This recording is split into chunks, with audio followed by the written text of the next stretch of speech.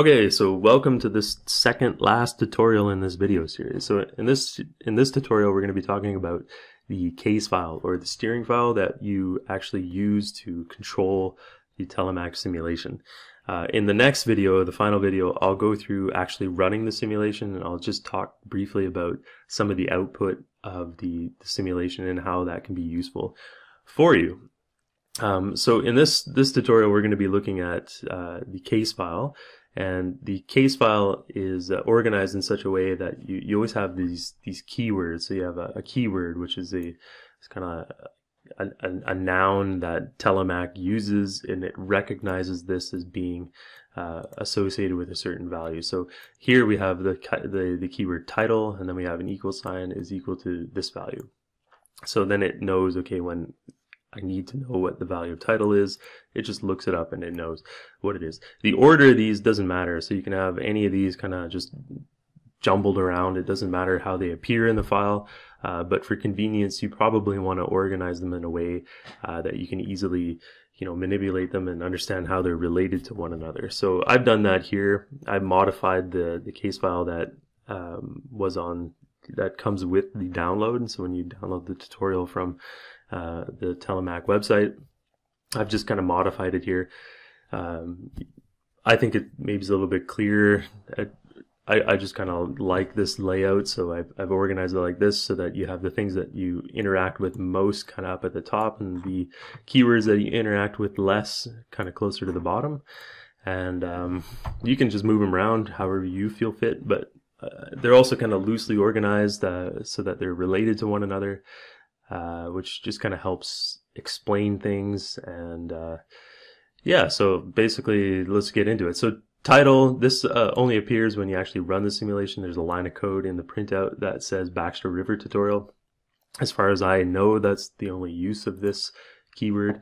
Computation continued is a very important keyword, so depending on whether or not you want to restart the simulation from a previous file, like a previous results file, you'd put yes here. But if you're running from your initial conditions, so like if you're running it from the initial conditions, then you'd put no.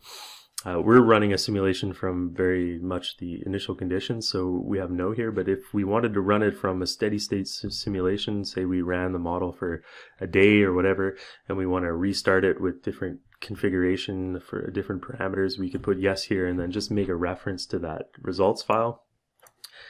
This is commented out. Of course, in this file, anything that has a front slash in front of it is a comment, so you can, if you remove it, it's no longer commented.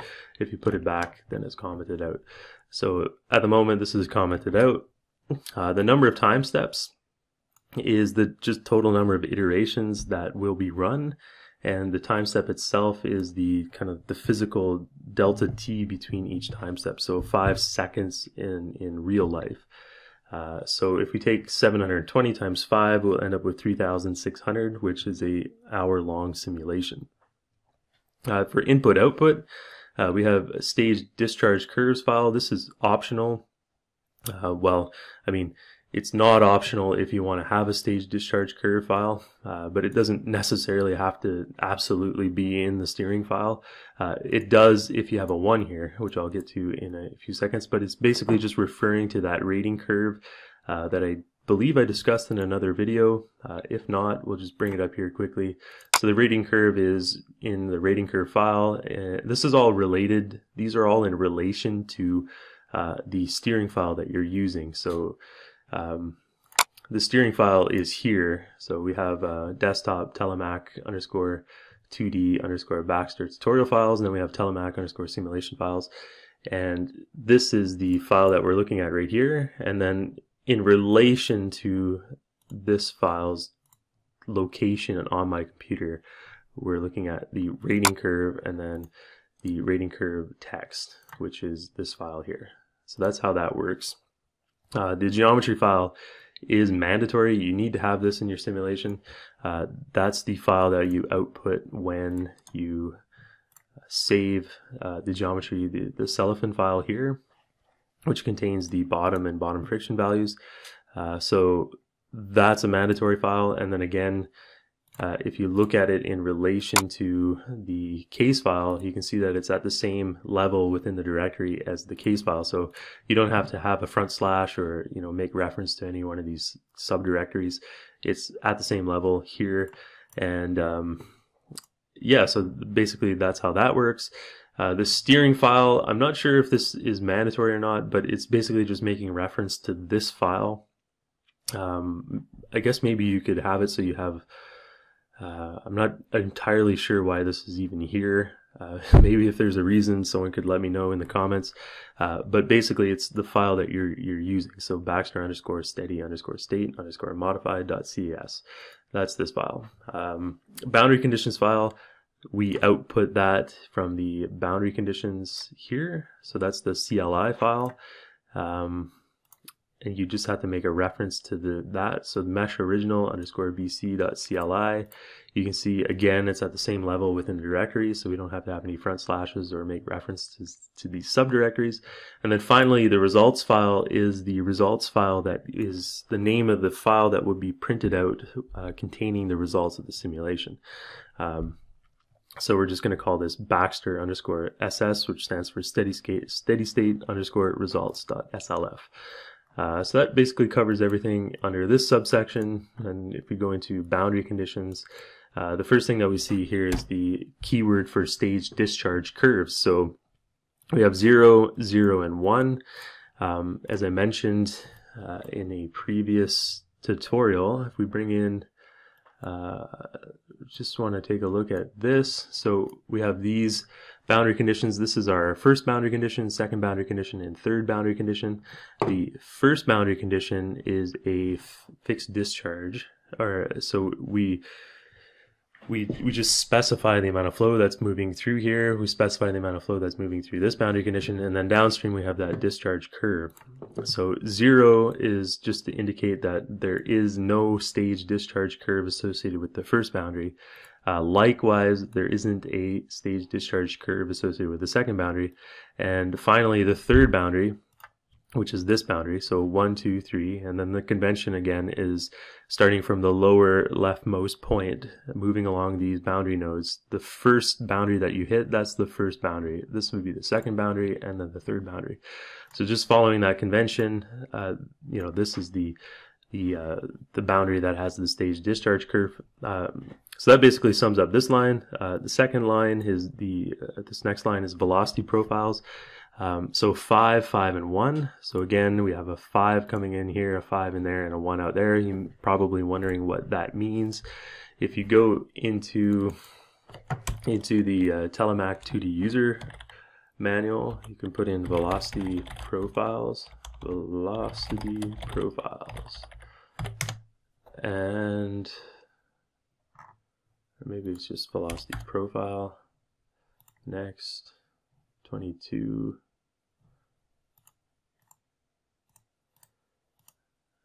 Okay, here it is. Okay, so prescribing velocity profiles. So this is on page 35 of the Telemac manual, and you can see here you have an explanation for each of these codes. So basically 5 is just the velocity vector is normal to the boundary, and its magnitude is proportional to the square root of the virtual water depth. So my interpretation of this, and please correct me if maybe you know more in the comments about this, is that it is basically trying to attempt to impose somewhat of a velocity profile. So closer to the banks, you have less velocity, which is normal, and then in the deeper parts of the flow, you have a higher velocity. So that helps approximate more of a natural inlet condition. 1, on the other hand, is just a velocity vector is normal to the boundary with no attempt to correct you can see here in the description, in the case of a prescribed velocity, the value used in the velocity is provided. In any case, the velocity profile is constant along the boundary. So it doesn't make an attempt to actually change the velocity depending on how close it is to the boundaries or how deep the flow actually is. It's just imposing the same velocity everywhere. So that can have some pretty important consequences in your simulation, and just keep that in mind. You can feel free to have a look at the different boundary conditions and choose one that's appropriate for your simulation. I just wanted to point out that that's what they mean, and you can find the descriptions of those in the Telemac tutorial manual, or the Telemac manual, sorry. And then this next line is prescribed flow rates. So we're looking at 570. That's for the Baxter branch here. We have 11.5 for the Thule branch. And then downstream, we don't have a prescribed velocity, but we do put 0 here as just a placeholder to let, well, there just isn't a prescribed velocity there. So when it's 0, it just says there is no prescribed velocity there. The prescribed elevations, again, it's 0, 0 here because we have prescribed discharges coming in. Whereas downstream for the, I believe this is for the first iteration, we have a prescribed elevation of 15, but following that, it's going to use the stage discharge curve to determine what that fixed elevation is at the downstream end. But I believe this is just for the first iteration. And then following that, it will, it will use that stage discharge curve to determine the elevation. The next section here is friction coefficients. So, in the other video, and in a previous video, I talked about how to bring in a bottom friction value. So these values are actually, this value here is actually overwritten by whatever is present within the geometry file, and the law of bottom friction is 4. So if you look in the manual again, bottom friction, you'll find that there's a number of different values. 4 is associated with Manning's law, so that's the Manning's roughness coefficient. So as I said, this is just here as kind of a placeholder at the beginning of the simulation. Law of bottom friction needs a friction coefficient. If you try to run this with this commented out, it will crash on you. So it needs to be there, but just know that it's going to override those values with the values that you've imposed in the geometry file. And then moving into initial conditions. So we have an initial condition of a constant elevation everywhere, and that constant elevation is equal to 20. There's one very important point about this, is that when you try to run a simulation, and for whatever reason, if this is the one I want to see, I'll just, okay, so this is the mesh colored by elevation. So, if you're running a simulation and for some reason you have a bunch of dry nodes close to a boundary, your simulation is just going to crash. It's not going to work. So what you need to do is just click on the nodes that are very close to it, the boundary, and you'll see, okay, the elevation at this point is 15.69. So just keep that in mind, and then go here and then click on this boundary, and I believe it's like 19 point something. Okay, 19.14 meters. So what you need to do is specify an initial elevation that's going to drown those nodes. So they need to be underwater, otherwise your simulation is going to crash. So if you had an initial elevation here of 15 instead of 20, your simulation would crash because it just doesn't know what to do with the water that's coming in, and it just crashes. I couldn't tell you the exact specific reason, but if you drown this, it will, your simulation is going to run. So just try to choose something that's a little bit higher than the bed elevation. You could even put this to 21 or 22, but the thing is, like, if you fill this up even a lot more, you're just adding more volume of water to your domain, and if you have a large domain, it could take a long time for your simulation to reach steady state. So you just know that, like, you just kind of have to play around with it, but you have to make sure that you don't have dry nodes near your boundaries. Just keep that in mind. It's very important. And then finally, getting into graphics and listing. So information about solver. When you run the solver, and I'll be going through this in the next video, but basically information about the solver is all this printout here. So when you run the simulation, you get all this data, all this printout, so you can see what's going on in the simulation as it's progressing. So that's what that is. Information about solver, yes. Listing printout period is 100. Within the printout here, you can see that you have an iteration 1000. So it starts at 0. There's no data, and then at iteration 1000 you have a printout, then at iteration 200 you have a printout. So that basically tells you how often does Telemac output that to the console so that you can see what's going on within the model. Likewise, graphic printout period is the time period that the results are output to file. So those are the results that are output to file. So if you had this at 1 second, it would print out the results every 1 second. If you had it at 100 seconds, it's printing out results every 100 seconds. So depending on, the level of time resolution that you want to look at, you can play around with this, and you can have an incredibly fine detail in time, or you can just have a few time steps because maybe it's a steady state simulation that you just want to use as a restart. You don't really care about having a large file. You can play around with this to try to basically limit your file size to make sure you're not getting too much information that is useless to you. So just know that that's what that is. And then finally, variables for graphic printouts. So this is very module dependent with Telemac, the Telemac suite of solvers, but of course U and V are the streamwise and lateral velocities.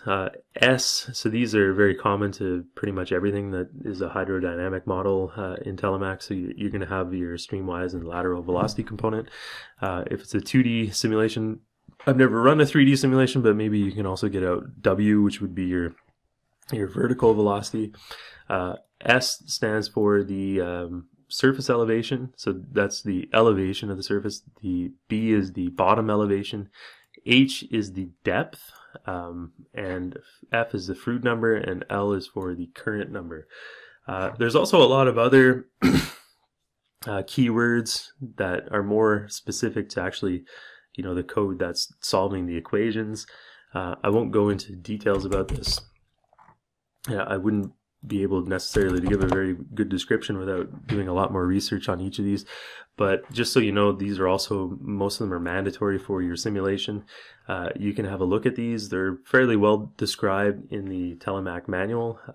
So I just would direct you towards the Telemac manual if you have any questions regarding these parameters.